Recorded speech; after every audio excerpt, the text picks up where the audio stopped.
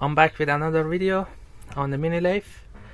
In this video, basically what I'm gonna do, just gonna slightly do a surface finish on my back of the spindle. I'm planning to add a feature to my mini lathe, but I'm not gonna spoil it. I'm not gonna say what it is. So basically the back of the spindle is quite out of the shape, and basically the feature that I'm planning to add to this lathe, it's basically takes some power out of the spindle. So, and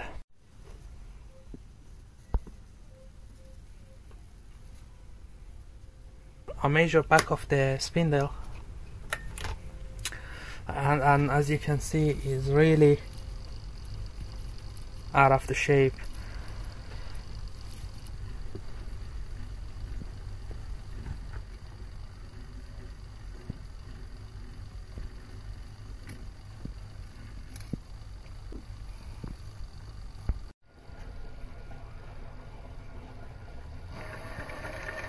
Look at the inside. I don't know how they cut this. The inside is in bad shape.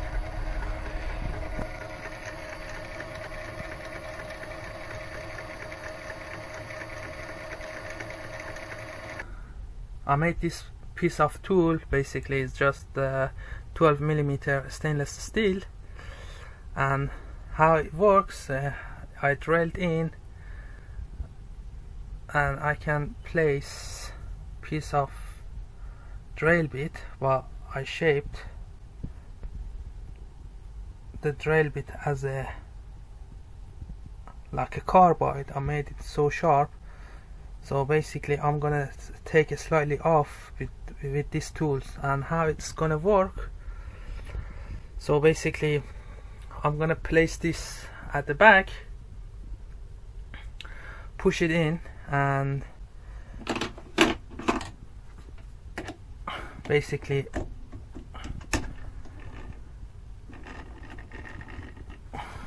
open this up.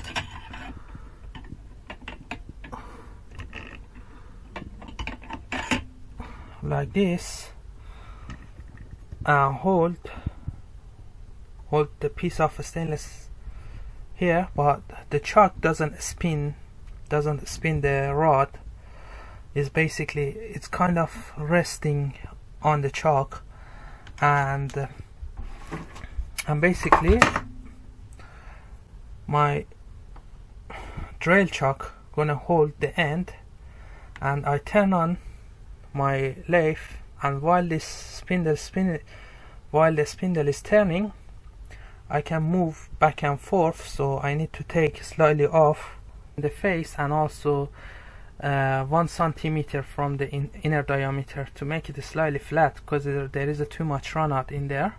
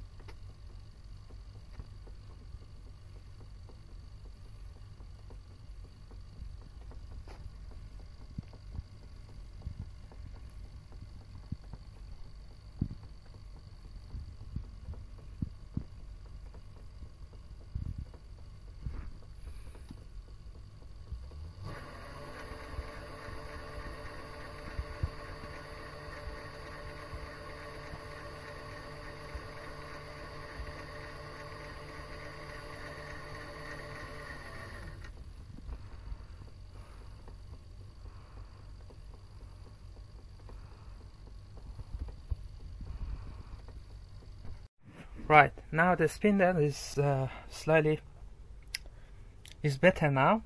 So basically I managed to get the face within 500 of a mil, and the inner diameter is between 5 to 10th of a mil is the run out, and I can't really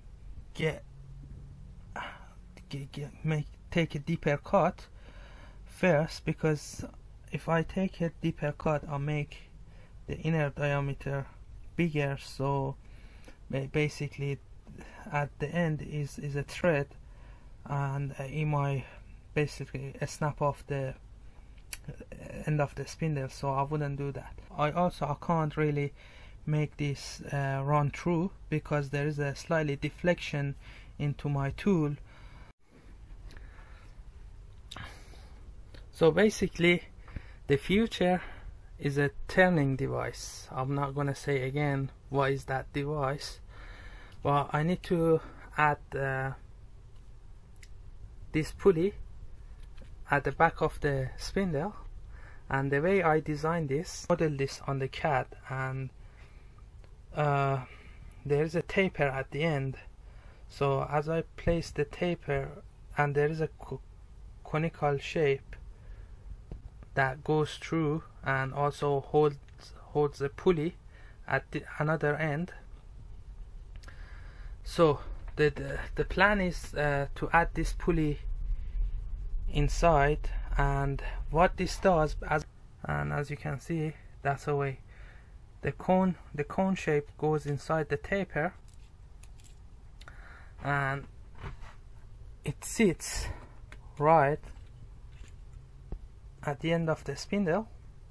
And as I tied up this bolt, it's gonna lock in place, so that cone shape push the tapers, and the outer diameter slightly goes open up, and it basically it lock in place and it doesn't move.